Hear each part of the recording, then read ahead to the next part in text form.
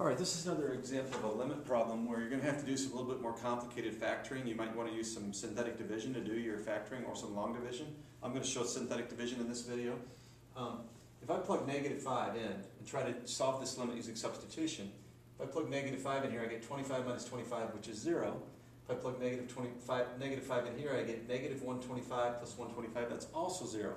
So I get 0 over 0. Well, that's not my answer. That just tells me if I get 0 over 0, 0 in the numerator, 0 in the denominator, there's a hole in the graph at -5. If there's a hole in the graph at -5, that tells me there is a common factor in the numerator and denominator of x plus 5.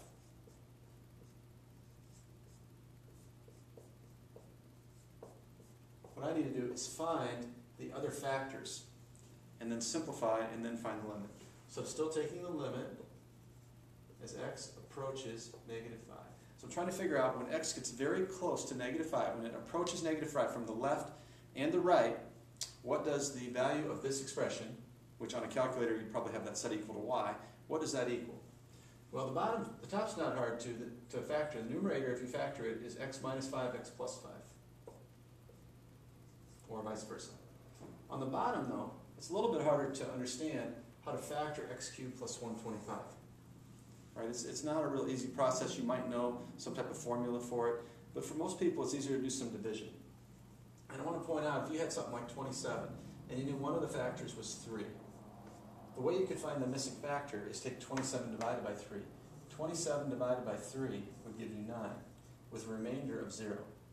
The remainder of 0 tells me that 3 goes into 27 exactly 9 times. So the missing factor is 9. And the remainder of 0 tells me that both 3 and 9 are factors of 27.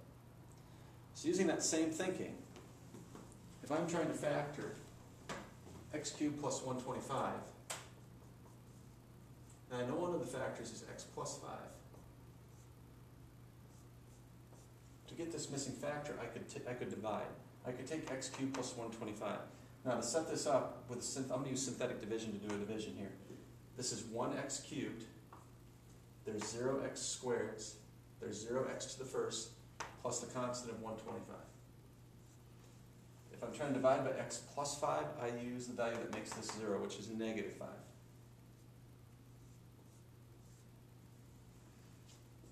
I bring down the 1, and multiply by -5. I add those, I get -5. -5 times -5 is 25. I add to get 25. I multiply -5 times 25 is -125.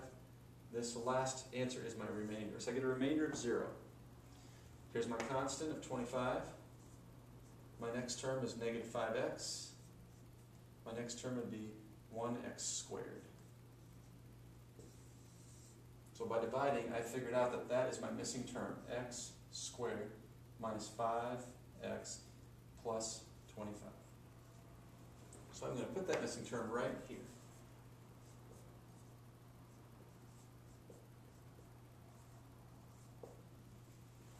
This is called synthetic division. You could also use long division, but that's probably the quickest way to find the answer. Once you get, so this is kind of my scratch work down here. Up here I'm still finding the limit. Now I can cross off the x plus 5, because the x plus 5 is what's causing these numerators and denominators to come out to 0. If I cancel those out, now plug in -5, so I'll have -5 minus 5 over -5 squared minus 5 times -5 plus 25.